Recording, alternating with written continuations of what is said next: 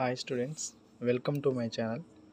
Students, మన ఈ వీడియోలో ఈకామర్స్ సబ్జెక్ట్ సంబంధించి యూనిట్ వైజ్గా ఇంపార్టెంట్ క్వశ్చన్స్ చూద్దాం స్టూడెంట్స్. ఓకేనా? సో లేట్ చేయకుండా వీడియోలోకి వెళ్దాం.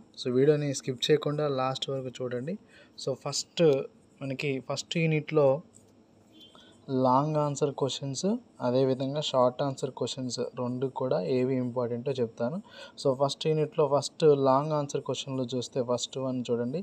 Define ecommerce, explain the advantages and disadvantages of ecommerce. ఈ క్వశ్చన్ మనకి నెంబర్ ఆఫ్ టైమ్స్ రిపీట్ అయింది. స్టూడెంట్స్ చూడండి, మనకి లాంగ్ ఆన్సర్ క్వశ్చన్స్ వచ్చేసి 5 రాయాలి, షార్ట్ ఆన్సర్ క్వశ్చన్స్ వచ్చేసి 5 రాయాలి. అయితే లాంగ్ ఆన్సర్ క్వశ్చన్స్ వచ్చేసి మనకి ఒక్కోసారి ఎలా ఇస్తాడంటే పేపర్ ప్యాటర్న్ 9th క్వశ్చన్లో ఏబీ లాగా, లేకపోతే 9th క్వశ్చన్ లేదా 10th క్వశ్చన్ అని చెప్పేసి ఇలా ఉంటుంది. ఓకే, 9th క్వశ్చన్లో ఏబీ లాగా, లేదా 9th క్వశ్చను లేదా 10th క్వశ్చన్ ఏదన్నా ఒకటి రాయండి అని ఉంటుంది. అయితే ఇప్పుడు మనకి నేను చెప్పే స్ట్రాటజీ ఏంటి అంటే, మీరు 9th క్వశ్చన్లో ఏ బిట్ ఒకటి చదువుకున్నా ఓకే, లేదా బీ బిట్ ఒకటి చదువుకున్నా ఓకే.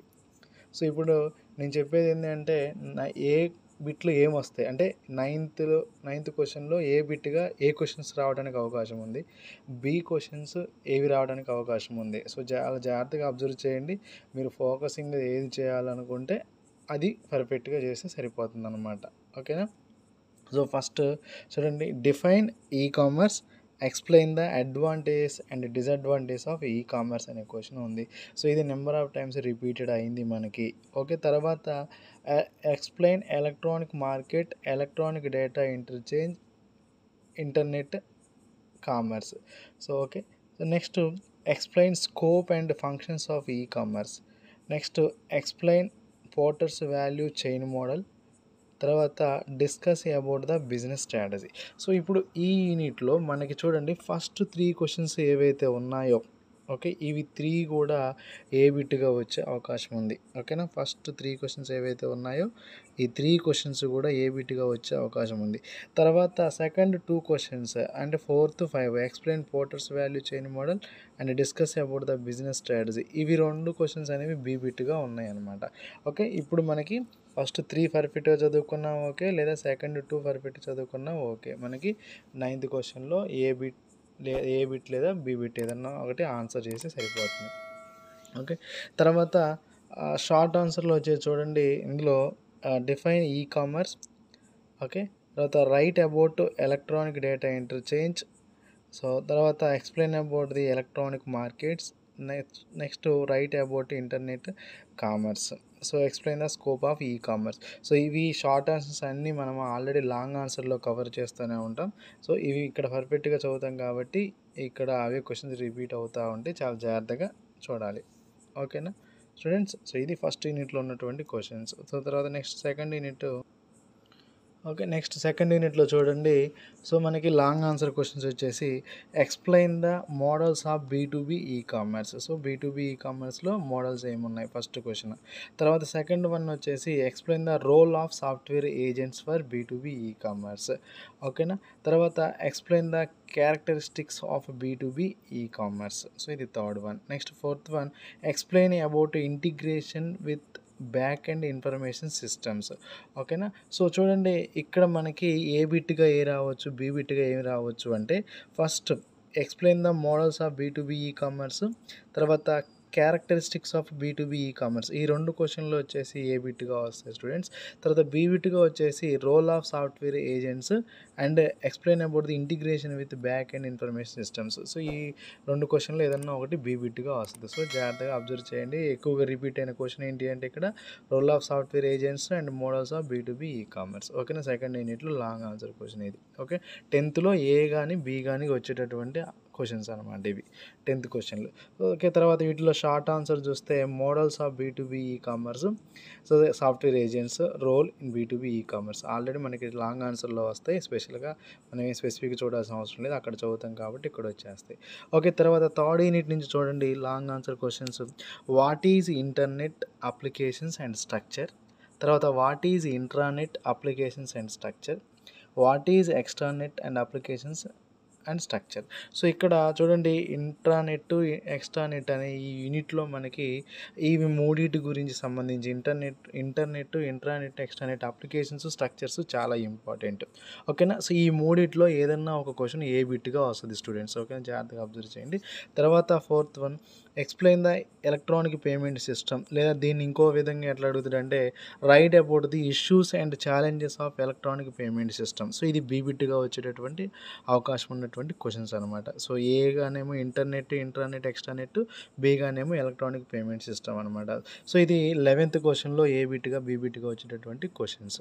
ఓకే. తర్వాత వీటిల్లో షార్ట్ ఆన్సర్ చూస్తే ఇంటర్నెట్, ఇంట్రానెట్, ఎక్స్ట్రానెట్. ఓకే. తర్వాత జిట్ అని చెప్పేసి ఇందులో ఉంటుంది, జస్ట్ ఇన్ టైమ్. ఓకే. తర్వాత managerial issues in intranet. So ఇవి మనకి షార్ట్ ఆన్సర్లో ఉన్నవి అనమాట. ఇవి థర్డ్ యూనిట్లో ఉన్నటువంటి క్వశ్చన్స్. ఓకేనా. ఓకే. నెక్స్ట్ ఫోర్త్ యూనిట్లో లాంగ్ ఆన్సర్ క్వశ్చన్ చూడండి. సో ఇందులో discuss about privacy issues in commerce. తర్వాత explain ethical and public policy issues. Okay. Next explain consumer and seller protection in commerce. తర్వాత explain taxation and encryption policies. So ఇది fourth యూనిట్లో long answer questions. చూడండి, first 2 క్వశ్చన్స్లో అంటే privacy issues, ethical and public policy ఇష్యూస్లోంచి ఏ బిట్గా వస్తుంది. తర్వాత consumer and seller protection, taxation and encryption policies, వీటిల్లోంచి B bit ఒకటి వస్తుంది అనమాట. సో ఓకేనా. సో చాలా క్లియర్గా 4 క్వశ్చన్లో ఫస్ట్ 2 క్వశ్చన్స్ ఏ బిట్గా, తర్వాత 2 క్వశ్చన్స్ బి బిట్గా. సో ఇది మనకి 12th క్వశ్చన్లో ఏబి క్వశ్చన్స్ అనమాట.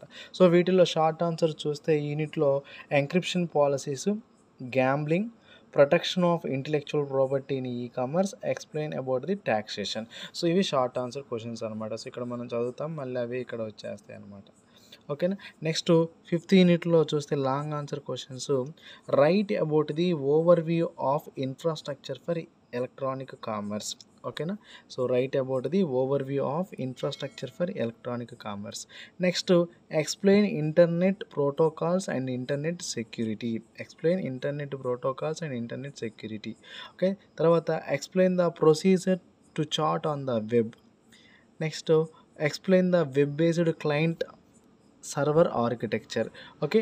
సో ఇవి first 2 questions, over view of infrastructure for electronic commerce, internet protocols and internet security, ఈ రెండింటిలోంచి ఏ బిట్ వస్తుంది.